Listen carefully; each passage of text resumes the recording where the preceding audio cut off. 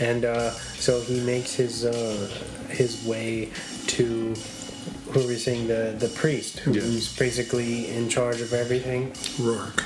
And he gets his revenge. Yeah. And we forgot the twin sister of Goldie, Wendy. He's the one who helps him out. Who basically kind of puts him in touch with everything that he needs to get to the end. Yeah. Keeps on calling her. Yeah, keeps on calling her Goldie. And then by the end, once he takes out his revenge, he's basically put in prison, and Wendy comes to visit him, and he thinks it's Goldie, and he says, "Oh, I'm sorry, I just got a lot going on right now." And she says, "No, you can basically role play with me because you did what I needed you to do." Yeah. So when they that right before they execute him, they pan out. And then they show her sleeping on top of him, almost like the Goldie thing. Do you think they had like one last hurrah before they killed him? He doesn't really say, but it's kind of implied. They left him in the cell alone. Yeah, and I also noticed his leg was chained to the bed too. I don't know if you saw that in the movie, but his leg was chained to the bed. I don't know. Really? Yeah. Like when they show in the scene. When they aerial. Pan up, no. They pan up and she's sleeping on top of him. He's still in prison or whatever. But do you think they just let him do whatever? She just stayed there. That's why she was like, "Yeah, you can call me Goldie now. I mean, you're gonna die." I guess it's implied. Right. Something goes down. I always wanted that for him in my heart, man. I swear. I think he just deserves it. Give him a beer and a steak too. Decent steak. Yeah, a decent one. Yeah, that's right. And then they electrocute him. Yeah. By the end of his story. I like how it takes 2 tries. Yeah. He's like, "Is that the best you got, you pansies?" Gross. Yeah. R.I.P. Marv. I actually have that shirt, the Frank Miller drawing on a shirt. From when he's in the chair? Yeah, it's a white shirt, and I got it years ago, probably like 2006, 2007, and it's just him chilling on the electric chair. It's pretty rad. What's the next story? The Big Fat Kill? Yeah. With Dwight, aka Clive Owen, the prostitute Shelley's new boyfriend. Saver. Yeah, pretty much. Yeah. Captain Save-A-Ho. Hey, burr. Shots fired. What happens in this one? Dude, a lot. This is the biggest story. Yeah.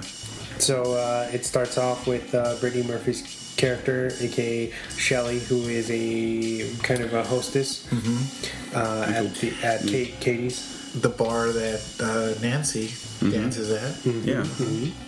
And you see Benicio's character, aka Jackie Boy. He rolls up on her apartment one night with his boys, and they're all drunk, and he's trying to come in and have some fun, I guess. And she doesn't want to let him in, and it's because she has a new boyfriend. She got Dwight, who is Dwight in there. They just got. They got done. They got done doing the dirty. She's got his shirt on. Someone's love stink all over you. Got love stink all over you. And so Jackie Boy obviously thinks something's up, and he wants to know what it is. So after some threats and whatnot, she lets him in for fear of him getting a little crazy and kicking down the door. Is it implied that his entourage are also cops? Are they just his boys that are just hooligans? I would think that they're cops. I thought they were cops too. Yeah, okay, for they're sure. all roll together. Okay, I think they're all off duty, but and that's a big twist that they don't let you know until towards the end of the story. But spoiler alert. Sorry. So she lets him in. Shelley lets him in, and he smacks her around. Yeah. While her boyfriend hides in the bathroom. Yeah, in the shower. So Jackie Boy's like, I'm gonna go to the bathroom and then we're gonna roll out. So call up your friends and we're gonna go out on the town. Yep. And while in the bathroom, he meets Dwight. Yeah, he kind of gives him a swirly. Yeah. He's like, if you ever come near Shelly again, I'll cut you in ways that'll make you useless to a woman, which is probably my favorite piece of dialogue in the entire film as well.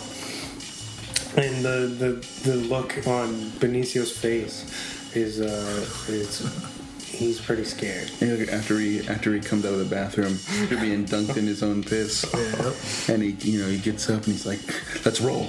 Let's get out of here. No questions. Let's get out of here." Damn it. Yeah, and they're just like, "What the fuck?" His weird accent, or him trying not to have an accent, is fucking awesome. Yeah, and they dip out. It's like you enjoy humiliating me like this for no damn reason at all. Oh man, capable of doing it. So then he takes off to Old Town. Which in the Sin City universe is a town ran entirely by prostitutes. They are the law and they run everything. Not to be confused with Old Town, San Diego. But basically the women run everything and they are empowered as long as they abide by the rules. Specific set of rules. Yeah, they cannot kill any police officers. Mm-hmm. So as long as they it was a truce. But it wasn't like they can't kill cops if they don't as long as they don't try to kill them. Yeah, like they do them dirty, or like if if some squads roll into their town and they're not picking up what they're putting down, they have to send them on their way, but they have to send them alive, and that's the deal. Send them packing. So, of course, Jackie Boy, he's like, let's go get some tail in Old Town because Shelly didn't work out, obviously. So they end up down there, and Dwight follows. Yeah. He's like, I got to put a stop to these guys because they're going to hurt another girl. Whatever they had planned, and so they try to pick up on a streetwalker who is Alexis Bledel. The Gilmore Girl. Yeah, right. Who's pretty striking in this, honestly. The Baby Blues. And he kind of forcefully, Jackie Boy forcefully says, you need to get in the car because you don't have a choice. You're going with me. And she's like, oh, darling, you just done and, made the worst decision of your whole life. And then Mijo comes out and fucking straight kills him. Yeah. All of them. His friends. Yeah. Everybody but Jackie Boy, she cuts off his hand. And... things get crazy. I like that whole scene where he's trying to pick up his hand that has the gun and he's trying to bite off his fingers, peel them off of the gun. I guess that was actually his idea. Really? That was Benicio's idea. He was like, that would be so cool if I, peel the fingers off with my mouth. Yeah. So that's improv. That's really cool. That's one of my favorite scenes of that part. He's just like, I can't believe this is happening for no reason at all. Yeah. Out of nowhere. Oh my god. This is a career-ending injury. I'm gonna pay for it. Do you know my friends? Like, who says that? And this is the big twist. Turns out after they end up, so they kill Jackie Boy. Yep. In Old Town because they think they're within their rights, and when Dwight searches them for money, finds a badge. He kind of he starts trying to take all their stuff. He finds the badge for Basin City, and he's like, not only is he a cop, but he's a goddamn hero cop. Yeah. Which Iron Jack. That's what the newspapers called him. Which is a no-no. Yeah. And now he's put Old Town in danger because they broke the treaty. Once the cops find out what they've done, all the rules are broken, and they no longer have their town. Yeah, because the cops are basically protecting Old Town from all the drugs and or allowing them to exact their own brand of justice, pretty much. Drive out the pimps and the gangs and the mob. That's right. Yeah. So And then so Dwight has to get rid of the body, all the bodies, because if anyone else finds out outside of this group of females and Dwight, they're done for. Yeah. So he's like, fuck it. I'll take Find care of a it. hard top with a decent engine. Make sure it's got a big trunk. Yeah. And so they get him his car. He goes to the pits. Yeah. Tar pits. Tar pits, yeah. And I guess that's his little Scooby-Doo plan, so that nobody, the cops can't find the bodies, because who's gonna fucking drain those, right? Yeah. Nobody. But when he gets there, he's got some mercenaries already on his tail, and they know what he did, and they think that they kill him. Yeah. They kind of snipe him from up on one of the dinosaurs, and they're like, oh, we need like a piece of the body to prove that he is dead. And so they cut off his head. Yeah. And what else happens? So Rosario Dawson's character basically gets kidnapped, kind of held ransom for the body part, and basically to trade the body part of Jackie Boy. Jack, yeah. Yeah. So Dwight ends up getting the head. Yep.